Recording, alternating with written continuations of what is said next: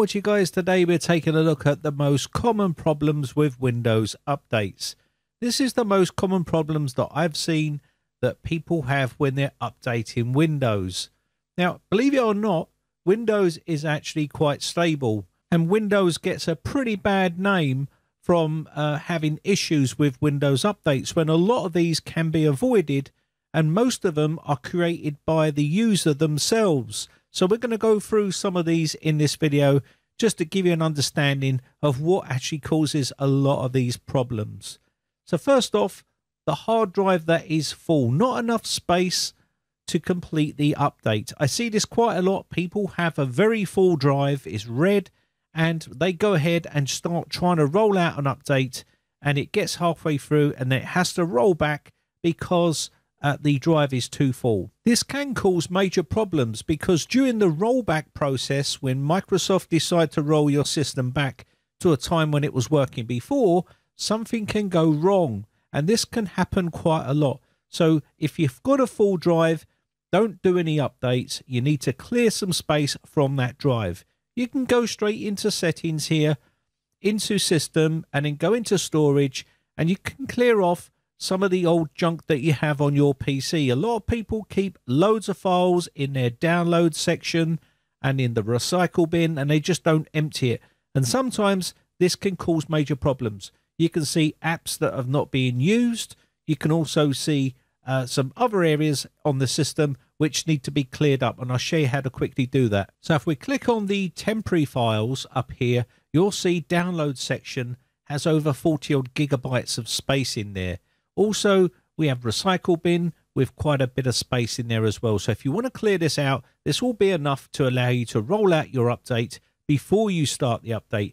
Make sure you keep enough space on your drive before you do any sort of major updates, especially feature updates. I think Microsoft have changed the way they do this, and I don't think it'll allow you to even start the process with a full drive if it's got no room for a rollout of a new feature update. But just in case it does, then just be very careful when you're doing major big updates like that, because things can go wrong and you can end up having to do a fresh install of Windows. So always keep plenty of space on your drive. Next, updating really old versions of Windows 10 to the latest version. I see this quite a lot. People will not update to the latest version. And then what happens is they get so far back that they're using, say, for instance, 1909. And they now want to go to 21H2. That's quite a big jump. So try to keep within at least one of the latest version. That way you're not going to have major problems, and it's still going to be supported by Microsoft.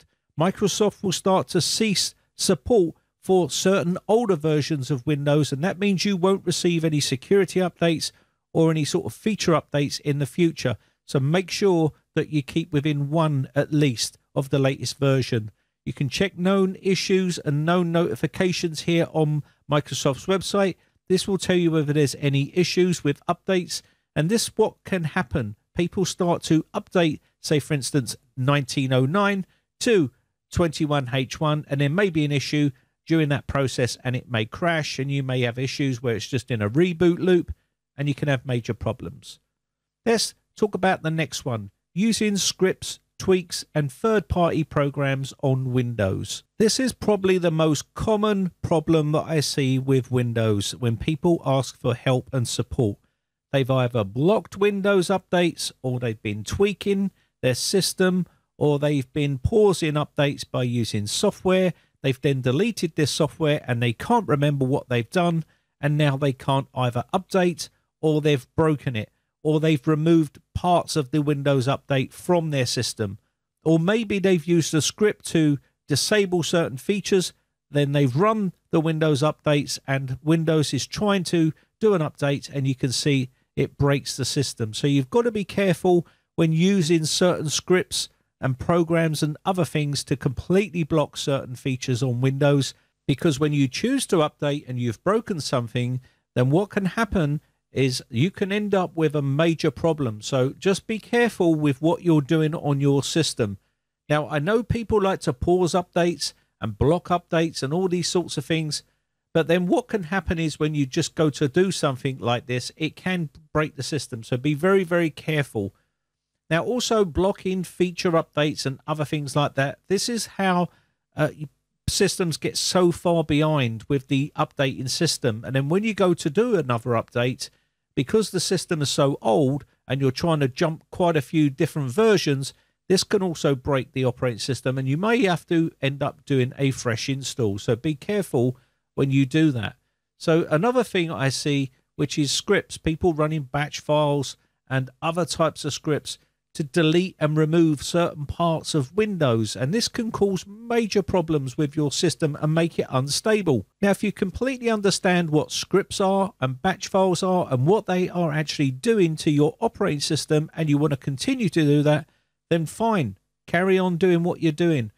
But don't run these things after watching some YouTube channel saying do this to your system, and then you completely forget what you did previously to your PC, and it's now removed bunches of stuff from your computer, and now you can't even get things installed onto your computer because it's removed certain stuff or broken certain stuff or disabled certain stuff. You need to be very careful on your PC when you're running things like this, especially if you don't understand what is happening here. You can see a bunch of stuff happening on the screen right now, and it's impossible to know what that script is actually doing unless you know how to understand and read scripts and what they are actually doing to your PC. It's obviously renaming and deleting stuff and doing loads of different things inside the registry and other parts of the computer. So be very careful when you're doing this sort of thing to your PC, because it can end up messing up the system.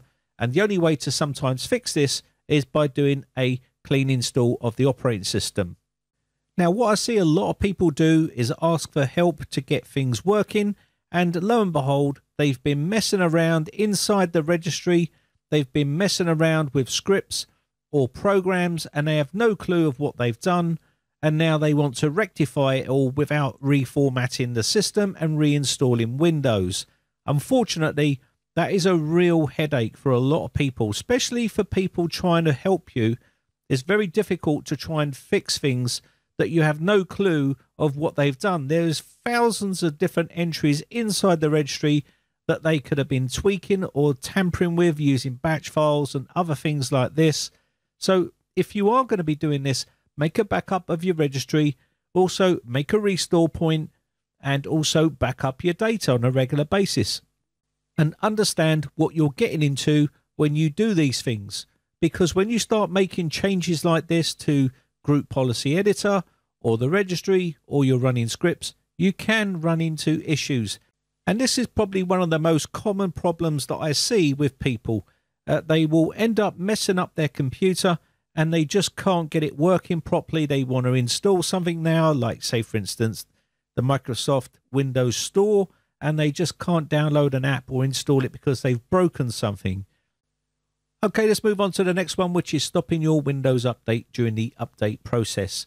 Now, this has gotten better over time, where Windows is being quite clever, where if you force shut it down, it will actually start again and start the update process. Sometimes it will roll back and then try to update again. But sometimes you can break it, and you've got to be very careful because it could end up meaning that you'll have to reinstall Windows. So be careful. If it says do not turn your PC off, it means do not turn your PC off. You may get a black screen after that point where it's doing some installations. Do not turn off your PC and become frustrated and impatient, because this is what can break the system itself, and you could end up doing a clean install on your PC. Let's talk about the next one, updating to the latest featured version of Windows. Now, this could be a feature update or upgrade to the latest version of Windows 10, say. And it will be the same thing for Windows 11 as well. Now, if you look at, say, version 1507, 1607, 1809, 1909, 2004, 20H2, and 21H1, and 21H2. These are all feature updates. Now, you will still receive security updates for the version that you're on. So as long as you're within, one of the latest version, you can hold off a little while and just wait and to see if there's any major problems with that latest version. that Microsoft release. The last thing you want to do is do a major feature update of your PC and there's a major issue and you're having issues like apps closing down or loss of internet or things like that. It could be any problem. So just wait a few weeks and see if there's any issues. You can always check Microsoft's website to see if there's any known issues. You can always look on YouTube to see if there's any problems and then decide when to roll out an update to the latest feature updates. You will still receive updates for that version that you are on. So don't rush to get the latest version all the time. Anyway, that is the most common problems you're going to get with Windows updates. Most of these are generated by yourself. If you follow these guidelines, you should have a lot of trouble-free computing with Windows 10 and Windows 11. You shouldn't have so many issues that you're having right now if you are following these guidelines. And the reason why I say that is because most people do love to tinker and they end up breaking their operating system most of the time and end up having to do a clean install of the operating system. So follow these guidelines and you shouldn't have so many issues. Now, that's not to say that you're not going to get the odd problem with certain updates. Every now and again, you do get that odd problem that you run into, but normally Microsoft are pretty quick to fix it. Anyway, my name has been Brian from briteccomputers.co.uk. Just want to say a big shout out to all my YouTube members. Thanks again for watching, and I'll see you again real soon. Bye for now.